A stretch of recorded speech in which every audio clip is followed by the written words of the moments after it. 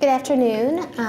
My name is Shannon Robinson again, and I'm from Aspire Health Partners, and I'm very excited to talk about some of the hospital diversion programs that we are putting into place to kind of bridge the gap.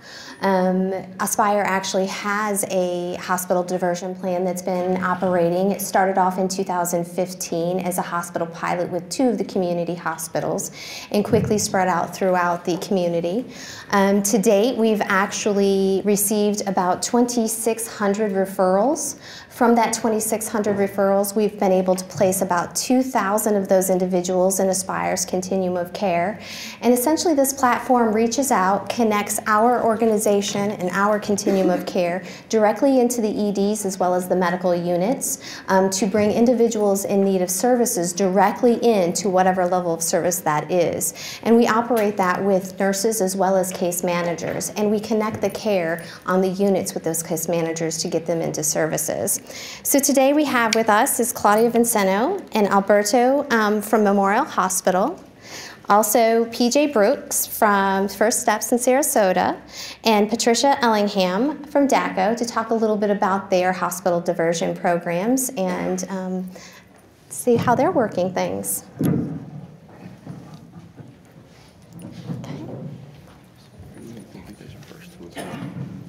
We'll start off with our 8-minute TED style.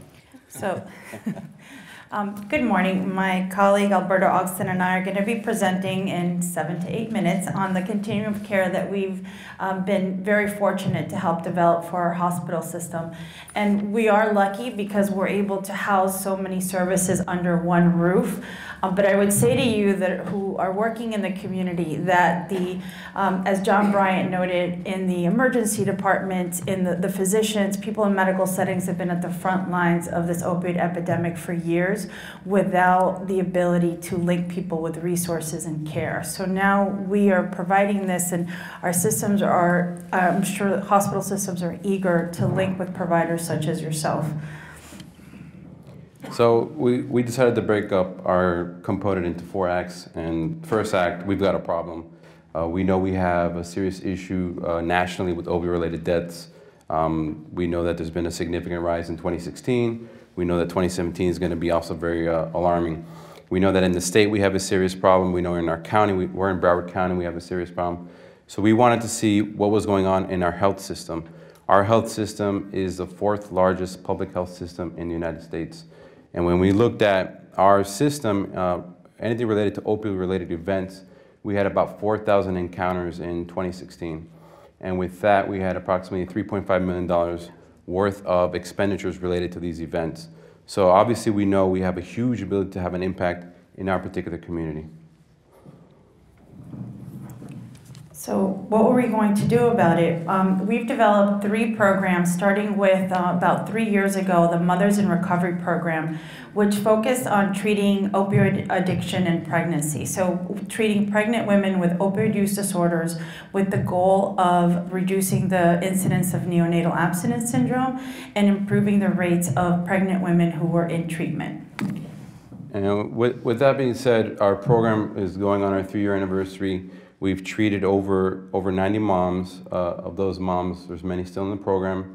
About approximately 80 or so have given birth, and the success rate is approximately 92% of those moms have given birth to babies that are drug-free, which is quite impressive. And when and just to give you an idea, the difference of a baby exposed versus unexposed typically relates to needing a NICU day, and the average length of stay in the NICUs has increased from approximately 10 days to now 21, and we're looking at 30-day NICU days. So the savings of that alone to just Medicaid is about $5.8 million that we've saved over the course of 2016 alone. So it just gives you an impact of the Mothers in Recovery program.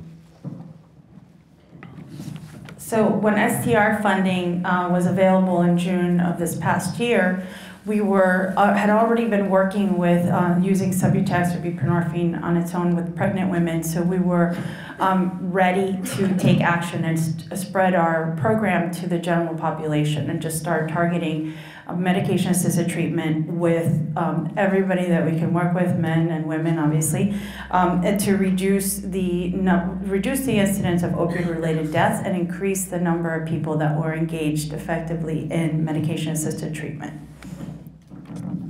Yeah, so just like Walter mentioned, what we're seeing in outcomes related to patients that are on MAT are exactly what it's saying, that the differences in employment, the differences in socioeconomic related events, but definitely the impact that we've had to be able to implement MAT because of MER was monumental. And one of the stories I like to tell is that the shift in culture, we're talking about that, how can we shift this culture is very important.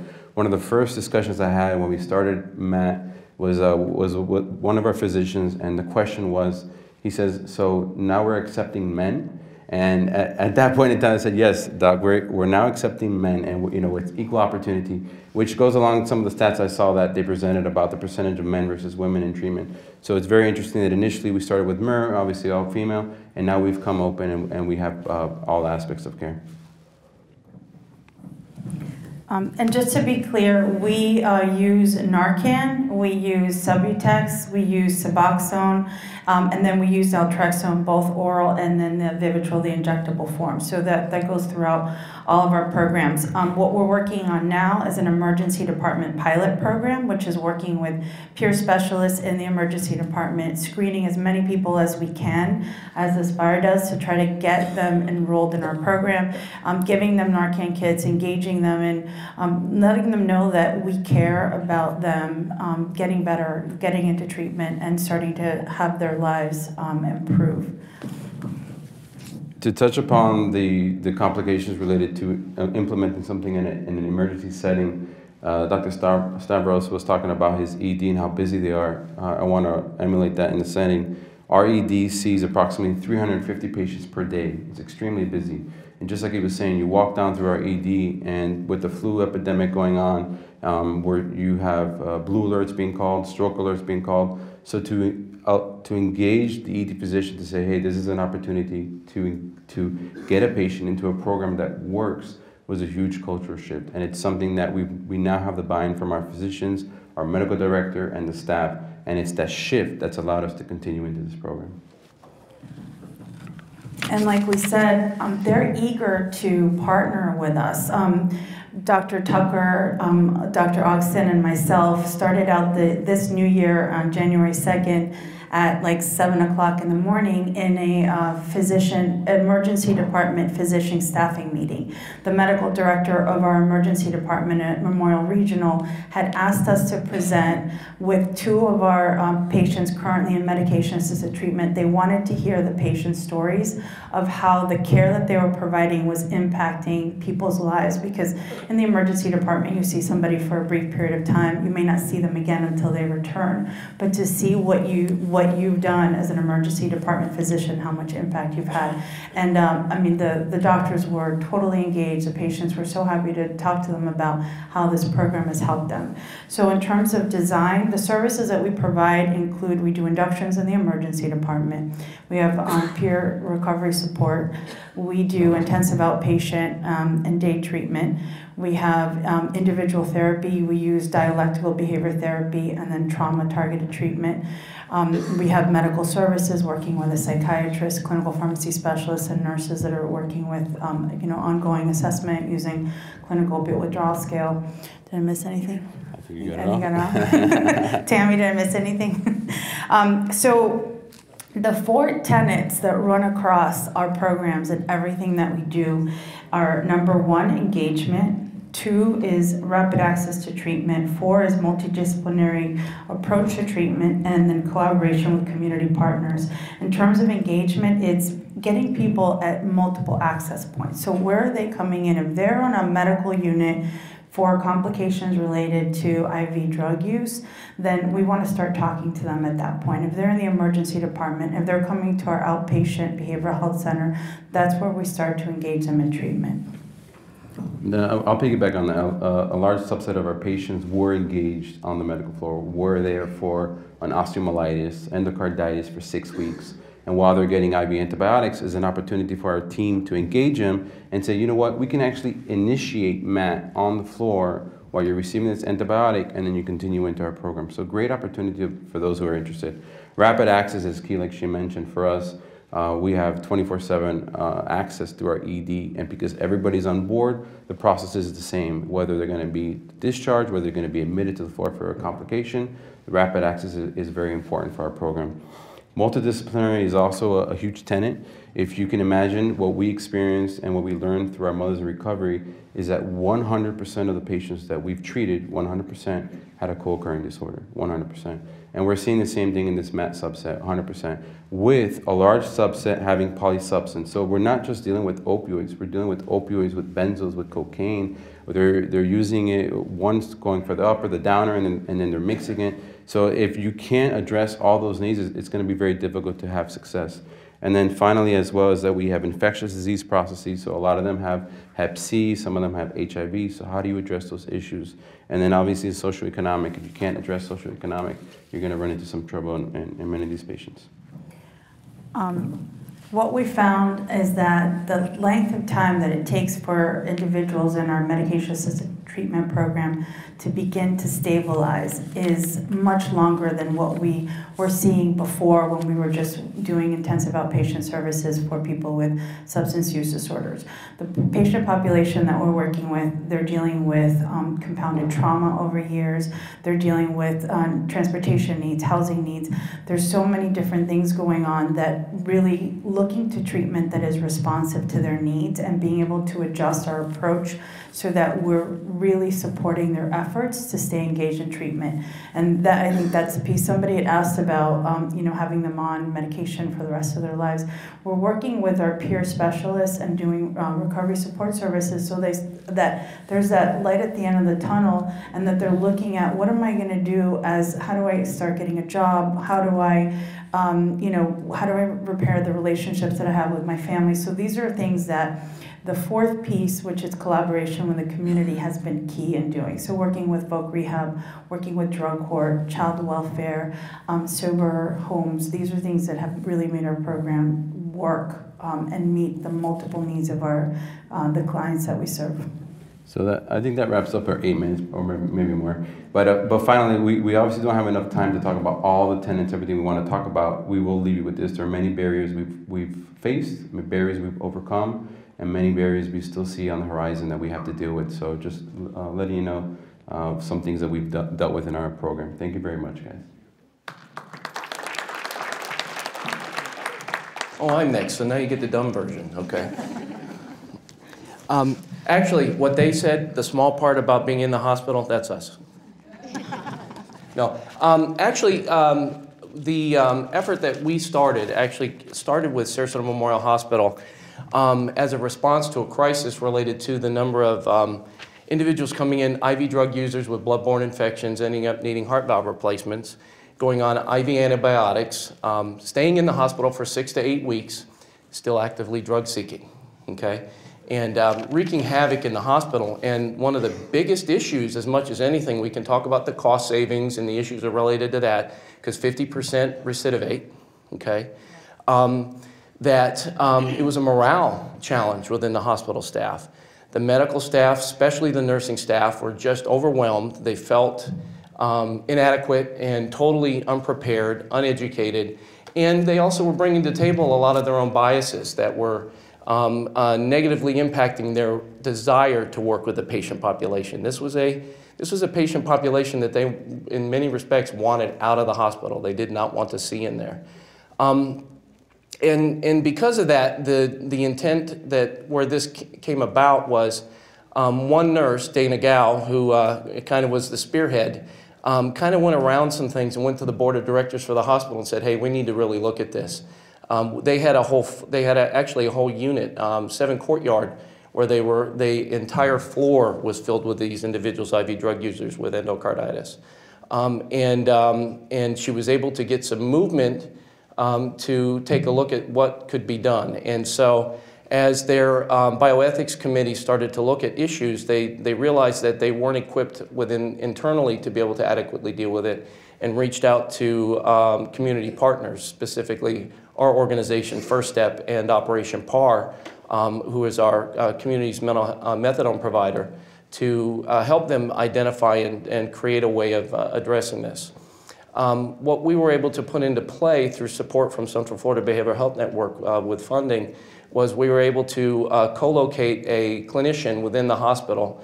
We had to go through the whole privileging process, which, my God, I thought getting your license was a challenge. It was a very interesting process, but we did have to go through that. We had to have a medical sponsor within the hospital, a doctor who would sponsor the clinical staff, and actually Stephanie Diaz is here. She's our person that's embedded in the hospital. And she's actually here with Sarasota Memorial counterpart, Lila Roulette, who actually worked for me previously, which is kind of cool. I like this. You know, it all comes around. I've been at this 29 years, so I've been around a lot of people. But the idea was that we realized that the medical staff had so little training. They had, I mean, on average, you know, a medical professional gets about 2 hours of training in addictions during their medical residency. So they didn't know what they were looking at. Plus, they have what is called the writing reflex. They want the patients to mind. Okay, and the World Health Organization recognizes that 50% of poor health outcomes are directly attributable to the patient not minding. Okay, and so you know they just weren't equipped to understand what they were looking at, and unfortunately we are still stigmatized with the moral measure of this client population rather than the medical chronic disease model, and so. Included in the placement of the clinician within the hospital, we, prior to that, did extensive staff training on addictive disorders and really went into detail to provide essentially Addiction 101 throughout the hospital and continue doing it on a regular basis, recognizing that the staff just don't know what they're looking at. But they, you know, one of the things that happens is with the training, we're able to really help them recognize that every one of us are affected by this. Even if you're not dealing with it personally yourself, most of everybody coming to the table has someone that they can identify that is in the throes of the disease of addiction in some capacity. And that often colors their view. And helping them to recognize, to look at that, and to pull that out of, you know, to really step back from that when they're looking at the patient population. Some other things that have also were put into place, because our clinician acts as a consultant, is called in to work with the patient population. She goes into the hospital and is given a list of patients that she needs to see. And again, we're using the stages of change as our way of describing to the medical staff on how ready the patients are. And you know, there are times when Stephanie will go in and get an FU, get out of my you know, my room. And pre-contemplative, you know, I think we can pretty much say that. You know, and we go through that. And also setting up rules and boundaries, because in many respects they were on an ongoing basis and still wrestle with this, with you know, visitors bringing in you know, contraband. We had parents bringing in drugs for their kids.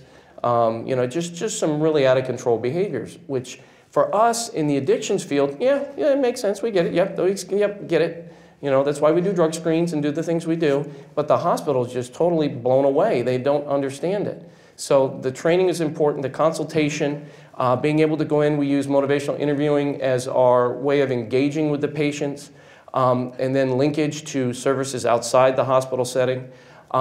It has been so successful that the hospital has developed what is called a behavioral health intervention team, where they're not just looking at those that would meet potentially Marchman Act criteria, but patients that also may meet BayCare Act or other mental health challenges, to try to provide some triage. And it's a team that is made up of access to psychiatric services, the nursing staff, the two ladies here, and case management as they look at exiting schedules.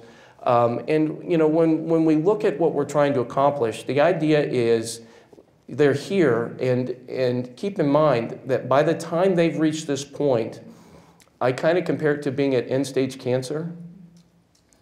You know, this isn't just, oh, my first time I end up with a bloodborne infection. No, it doesn't work that way. They have done so much damage to themselves prior to this that we are really looking at. We have to, let's say, redirect our way of looking at success. Okay, we measured. You know, unfortunately, we have this pass-fail model in addictions where, are you clean or not? You know, and I think we've missed the boat on that. And we need to be looking at, are we able to extend the time that this person's able to maintain sobriety and recovery? Are we able to limit how many times this person comes back into the hospital? Because yes, we've kept them engaged. And some of the other things that we're looking at, we're in the early stages of working with the hospital to potentially look at transitioning these patients partway through their treatment stay. You know, they're there 6 to 8 weeks, possibly looking at week 3 and 4 and transitioning them to our residential center. The challenge we all have, and I think many of us are dealing with this, I think Meridian and Shands have successfully navigated this, and then you may have as well, is how do you manage the medical complications within a rehab center and making sure you have that medical overlay that's adequate, and then how do you fund it? How do you make sure that you're able to pay for it? You know, because I'll be honest with you, some of the rates that we currently get would not cover the needs for the medical pieces. It wasn't built for that. We didn't, you know, have that as a consideration, the medical complications. And most of these folks are indigent. You know, they don't have a funding source. They're coming in, they've burned every bridge, they don't have medical insurance, they're not going to qualify for Medicaid. They can try to put them on some level of limited Medicaid, but it doesn't seem to transition with them. So, I mean, as a point of note, we did a snapshot in October of 2016, looked at 10 patients within the hospital. Based on their costs, what the hospital looked at, those 10 patients incurred $2 million in costs, of which 2 of the 10 had a funding source to cover their care. So it speaks to, you know, some of the challenge we have. Also, we're in the early stages of implementing what we're calling SOS teams. We were able to, through a foundation, Gulf Coast Community Foundation, and our county government secure funding to implement a project to work with those individuals who are overdosing, being identified by law enforcement and/or EMS, coming in through the ER. And fortunately in Sarasota County, we have a county-funded addictions receiving facility that First Step operates. And the idea is that they come into the ER, they get transitioned. We now have access to the medication-assisted therapy, including working with PAR, because many of these patients, because of where they are, they you know, whatever treatment modality works best. Many of them go to PAR. Many of them can come to us, meet with our Suboxone clinic, and other things like that. But you know, as we look at where we are, we're recognizing that the idea is if they're overdosing, let's try to prevent the second and third, because that's what we hear about. You know, when I'm talking to a law enforcement officer saying, I've been out to this home 4 times in the last 5 days for the same guy who's overdosed.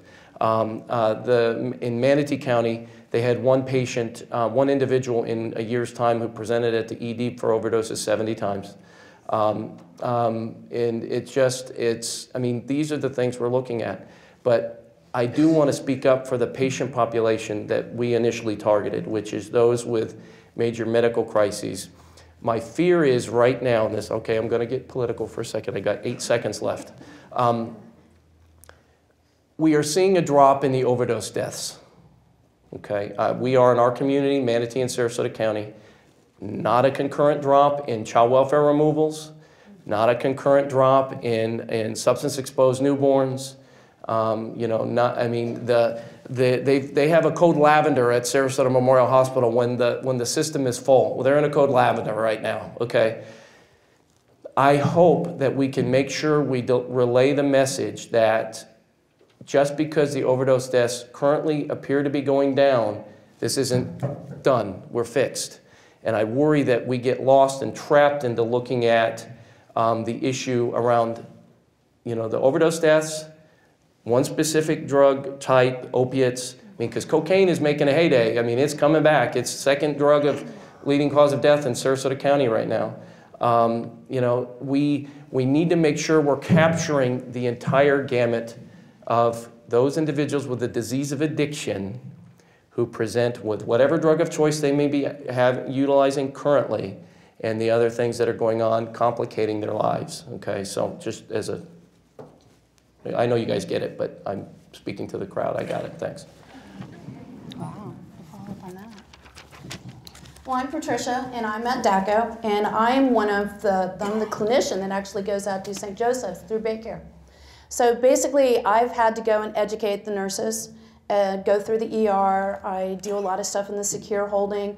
I go up to the medical floor, and so I've had to go and talk to them, get them educated on what's going on, what kind of services we have. Because the biggest problem they have is when they have the clients come in to the ERs, as PJ was saying, you know, their potential overdose. They come in on a Marchman Act through law enforcement, or it's a Marchman Act through the doctor to help get them in care. Or coming in as a mom bringing their son in and they don't know what to do, so they decide to go ahead and do a BayCare Act. So they come in and they're seeking treatment. So they call me and I come in and either come into the assessment, I go into the hospital room, I go into the secure holding, I sit and talk to them, talk to the doctor, what's going on, and try to link them to services. The biggest problem the hospitals are finding is they get these clients in there, they may get them stabilized. What do I do with them now? I need to find a placement. Where can I place them? What program can I do? What is the waiting list?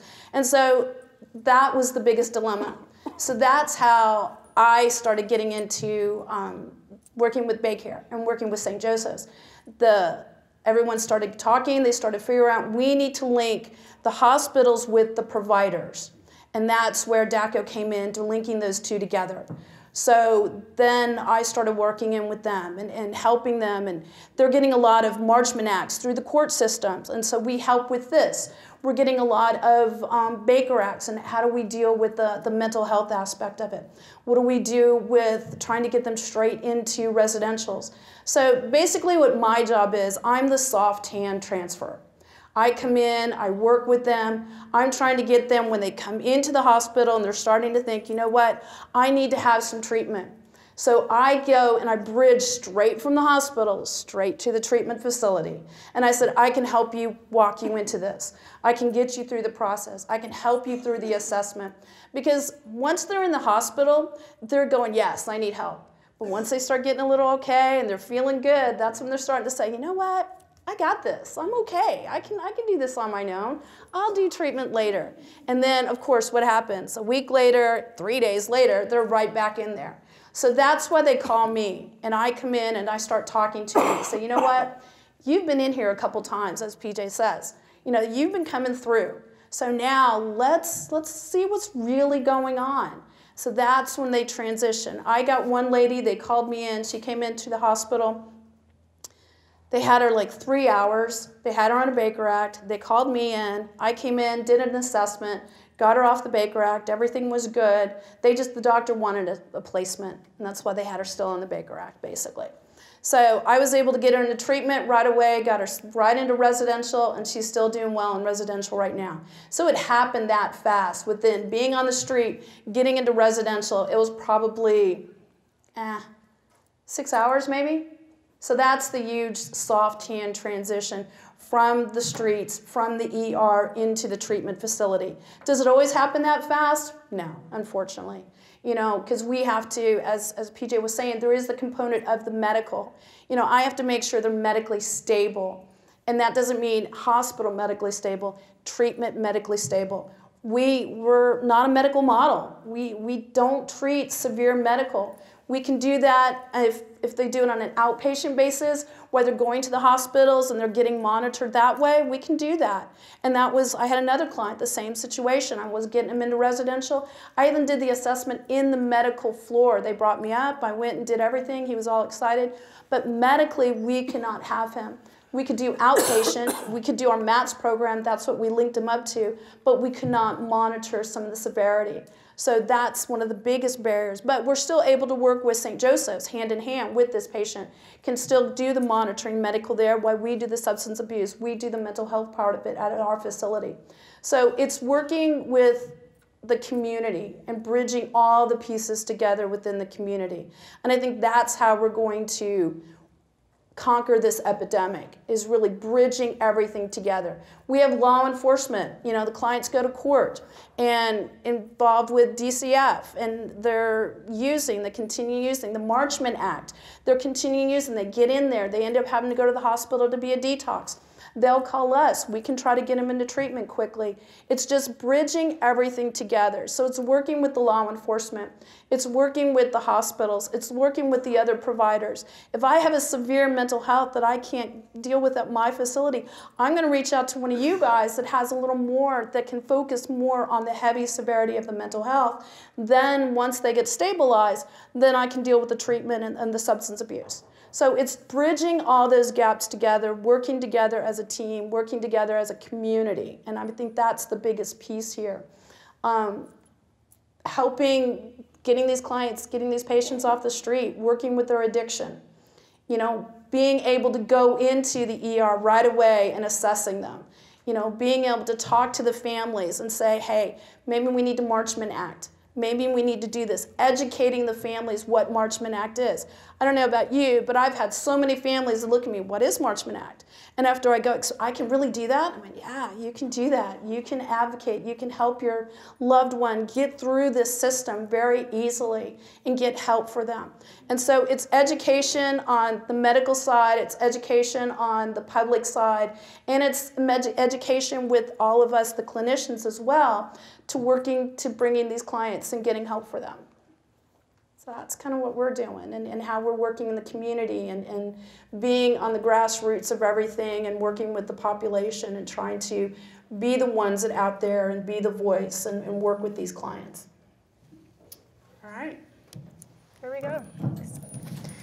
So I think what we're talking about is bridging the gap. I think it's all about collaboration and a culture change, reaching out and meeting the patients where they are.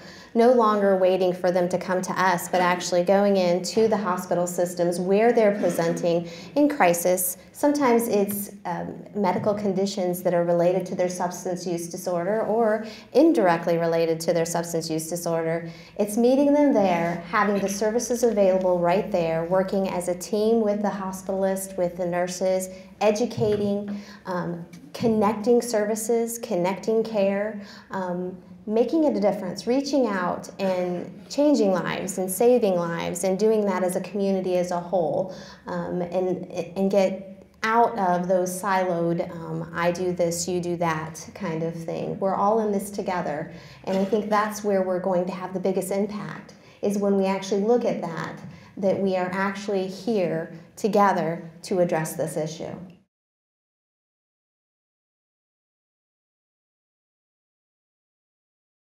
We worked with our managing entity, Central Florida Behavioral Health Network, when we were designing the model to make sure that they were, and actually they fully endorsed what we were doing and were able to help us create the funding stream to put this in place.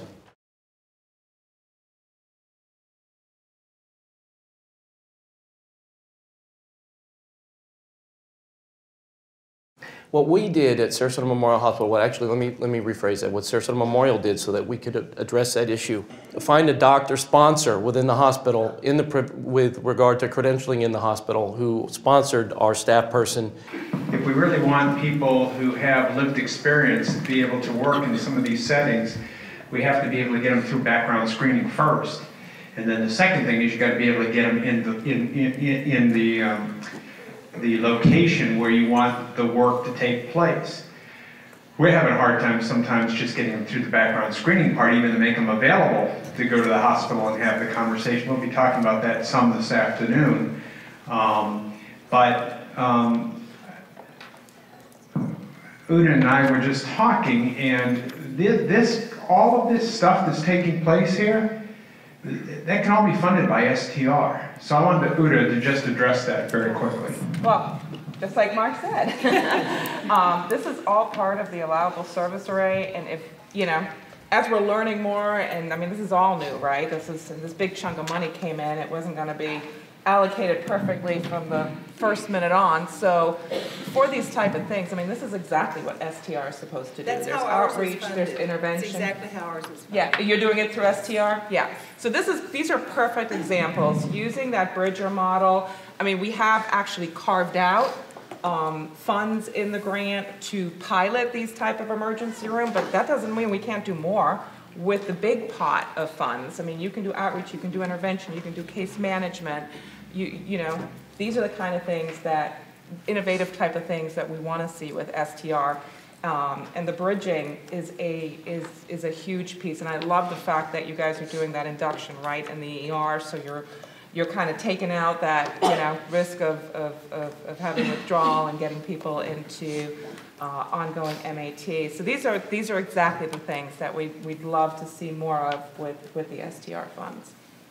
They added Mary, let me get to you a second. They added, instead of Bill 8 this week, they added in language that basically says health plans. I wish I had the language in front of me, but it basically says health plans can't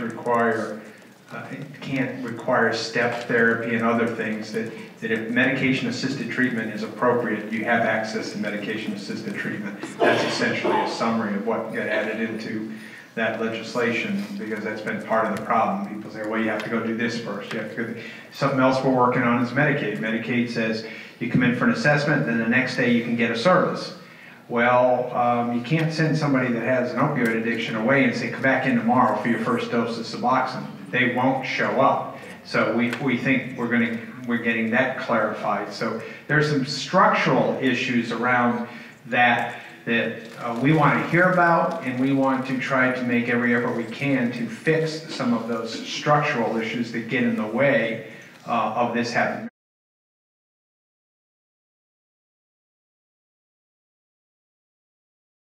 Completely off Subutex is the answer to that question. There are a subset that do require to be on Subutex for the duration. Our program, our premise is that we have been able to take them off completely. Obviously, with all the components of the program, which is stable housing, continued treatment, engagement. There's many components of the program which allow us to do this. So typically, it's not the standard of care, and when you read some of the standards out there, but we've had very high success rates with even the follow-up being moms that continue afterwards. A high percentage of them are staying off and are not going back or needing to be placed back on Suboxone or Subutex. We do have the subset now because of MAT and STR. There have been some moms that have needed that, and even access to even Vivitrol. So there are a lot of opportunities, but to answer that initial question, yes. What trimester do you do that? What trimester, excuse me? Do you take them off? What trimester? So typically the trimester, it depends, everybody's different, and it's between the physician, the OB, but it ranges. It typically ranges. It really depends on when the patient was initiated, how well they're doing. We monitor a variety of things, so we're looking at not only how the baby's responding. We do BPPs, which is a biophysical profile. It's really to assess how well the baby's responding or withdrawing. A lot of programs that initiate, even when we're talking about methadone, the monitoring that goes on is not as comprehensive as what we've incorporated into our program. So we believe that what we're doing is meeting the demands of what's recommended, but also ensuring that the baby's not actually withdrawing and having any complications from this. I'm going to add that the way our program was designed initially, and it was working very closely with our managing entity, was to be able to do inductions on pregnant women on Subutex coming in through the emergency department. So the concept of the ER started very early for us, because when a pregnant woman who has a substance use disorder is looking for care, she wants to come in right away, right? I mean, I think we all know that all of our clients would like to come in right away, but in this case, we wanted them to have 24/7, 365 access to care. So we started working with our emergency department staff at that point to be able to get women, identify them, and then get them into treatment. We partner with a local residential program for women with children and women who are pregnant. So the goal is that once we do the induction on Subutex and then working to get them off, they go immediately into a controlled setting. So they're not in the community without being on medication. And what Dr. Augsten was referring to is that after they have the baby, and then they come to us, some of them are reinitiating MAT either by getting on Vivitrol through our program or coming into our program, which uses Suboxone.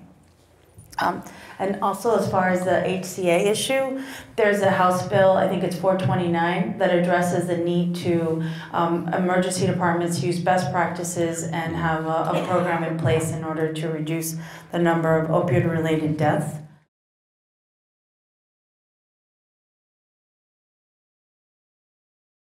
FATA just got a Aetna Foundation grant that is going to be working to help create bridges between hospitals and providers.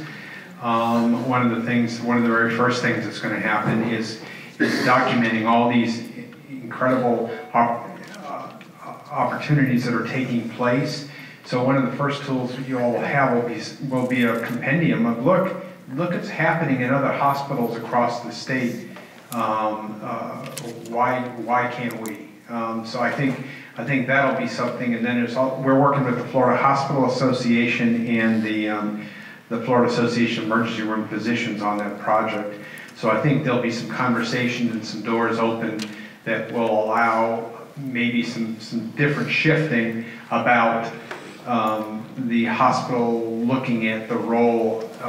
One of the things we do know is probably the most significant thing we know is this is costing hospitals a lot of money. In 2015, the Palm Beach Post got ACA data, and they looked at the first 9 months of the year of 2015, and they did 5 codes. 5 codes, and 5 codes cost $1.1 billion. So we know this is costing a lot of money. So we think there's a good value proposition and a return on investment for the hospitals to engage differently in this process.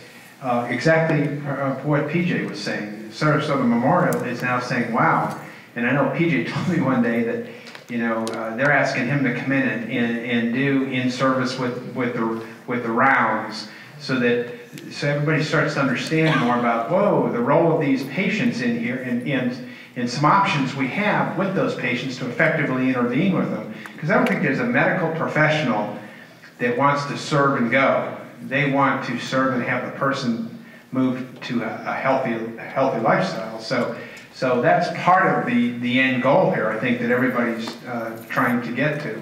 One of the things I want us to take away from this as well is the consideration of this is integrated healthcare. We are not behavioral health and then medical care over here. I hope that as a takeaway that you walk away from here that we have a skill set that the medical community could benefit from for treating all chronic illnesses that are with patients that don't mind. You know, we have the ability to work with that population, and that we really need to consider ourselves an integrated part of that medical continuum. Okay, yes, we are a specialty, Mary Lynn, and I do agree with that, but they're all still part of that same family. And right now, we are a specialty that it's an outlier. And I'd like to see us move in that direction where we are integrated. So I've been asked, wow, could we do something with all the clinicians in a certain community? The answer is yes. We could set up a training for all the clinicians in a certain community. Then I got to ask, well, if we had a doctor do that, could that doctor also stay and meet with some of our medical professionals? And the answer is yes. You all could pay lunch. The doctors would come. You could then give them a CME or two, and everybody would be thrilled, and you'd have some education that didn't take place. I had a conversation about my hospital is being very, very resistant. So the answer is yes. We can get somebody to sit and engage in a conversation with your hospital folk about some of these options. So those resources are available to you, and we're hopefully going to end up the day again trying to see what we can do. I know that the department is committed to put as much flexibility as they possibly can with the resources we have to try to help you all do this work the way this work needs to get done. So I've not been in a situation where you've got as much commitment to do it, and it just now is you got to think outside the box. You got to go to your ME and negotiate outside the box, and then you got to start practicing outside the box in order to make this happen. And then the same question over here. Can we have somebody come in and talk to your clinicians? Yes, because we do have to make the cultural shift.